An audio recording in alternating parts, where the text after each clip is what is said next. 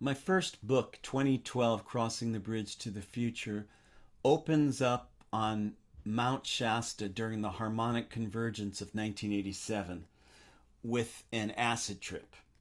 And I want to read from that section. As the acid came on, our environment blended into the song.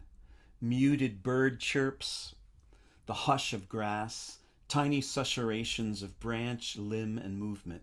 We played the world, and the world played us, each wah-wah boomeranging our consciousness out and back around in rhythmic waves that soaked us deeper into all things. Then the acid hit harder as a dull throbbing in my gut.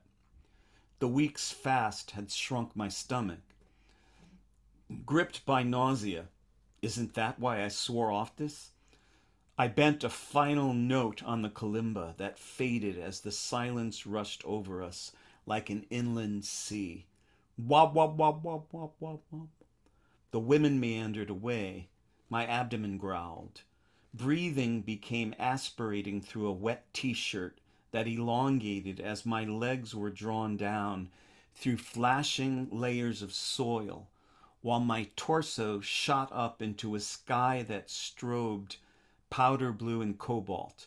I was stretched to inhabit some phantom body I seemed to possess in another dimension. Blanched from that peculiar blend of hyper-alertness and debilitating exhaustion common to both fasting and tripping, I levitated above grass spackled with paintbrush and lupin, up and over my cramped life back in the city. Elizabeth and I, two contorted gnomes locked in anger on Rose Street, achieving nothing, touching nothing, arguing nothing, nada, nada, nada. I was speared by an anguish that went far beyond Elizabeth into some nameless void that has haunted me since I can remember. Shivering, I scanned the horizon. Somewhere were angels.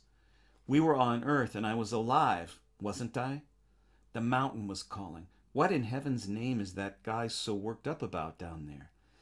How could I let myself be lured into the same trap over and over? Why do we fight? Why can't we open our hearts? Why can't we be the people we really are? What gets in the way every time? How had the lusty promise of our early days in the nest drained to such wasteland? I licked my parched lips, recalling the cinnamony taste of Elizabeth that September, how willingly seductive her youthful body had been, the smell of clean sheets below the window propped open to the oaken smoke of New England autumn. Where does love go when it goes? What demonic force sucks the dreams of lovers who fused in the orgasmic rush of blood and fire that pales away in the frozen breakfast light of morning?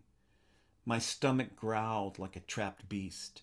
The sun hid behind a cloud, and I realized with a shudder that I knew this place. Something about it was familiar. I'd glimpsed it in threshold moments, lightning flashes, hypnagogic states between waking and sleeping. This was a place I once inhabited. I'd seen it before. In fact, I'd seen all this before, even seen myself on the mountain, realizing I'd seen it. We are so much more than ourselves, said a voice. So much more. I knew this. I knew better than to get caught in yet another version of who did what to who game. Hadn't I seen it? I felt certain I had. I seemed to recall some vow I'd made about it. At some point, the mechanics of how we shrink ourselves, I'd seen. How we harden our hearts in blame and judgment.